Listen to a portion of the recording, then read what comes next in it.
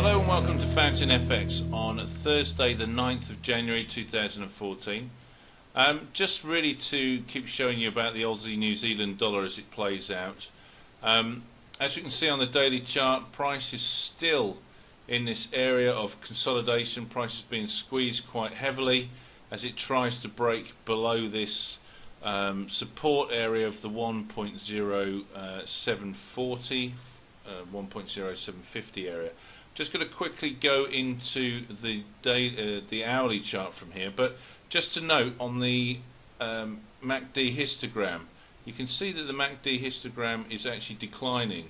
The rate of decline has actually sort of slowed a bit today, but it's still showing it's pushing down, and the moving averages are starting to come together. So there is a potential that it could still turn and fall, but we are in this area and price just doesn't seem to be falling through. So I did adjust my stops accordingly, and I haven't been stopped out yet, but let's just go down to the 1 hour chart and see exactly what price is doing. And as we can see, it's come up into this area, but it hasn't broken through.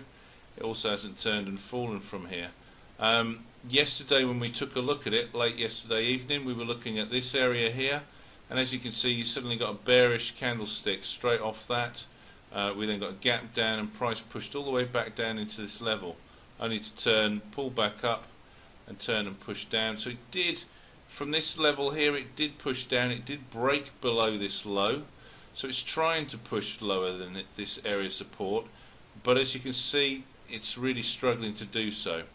So I've got my stop in just above this area. We'll see if it does actually turn and break through here, which would be great, and let the price run.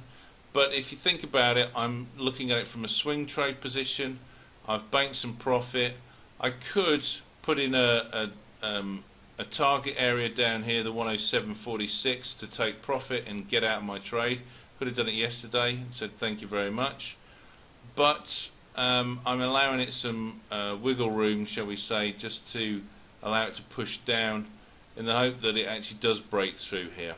If we look here, price has pushed all the way back up with some strong upward momentum, but if you look, the momentum's higher than it was previously when that price was up here. So it may be a case it's showing that momentum is now starting to push up with strength. We can see that the MACD moving averages are getting higher. They're crossed over the 0 line, and the last time it was up as high as this was back when price was up at the 109, 1.09, whereas it's down at the 1.078. So it is showing that price is like almost looking like it's at its extreme highs. So expect it to turn and fall. If it doesn't, so what, it doesn't matter, we've banked in some profit. I have got my stop just above this area here. It could just turn and take me out and then turn and collapse. Sometimes price does that, that's just the nature of it. So just really say that, I mean, day traders would be totally impatient with this whole trade setup.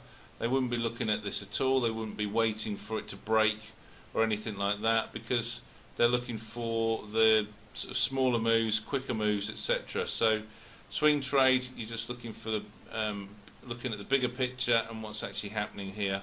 Price hasn't really, if you look, price hasn't really broken above this area of support at the 107.80, 107.85 level.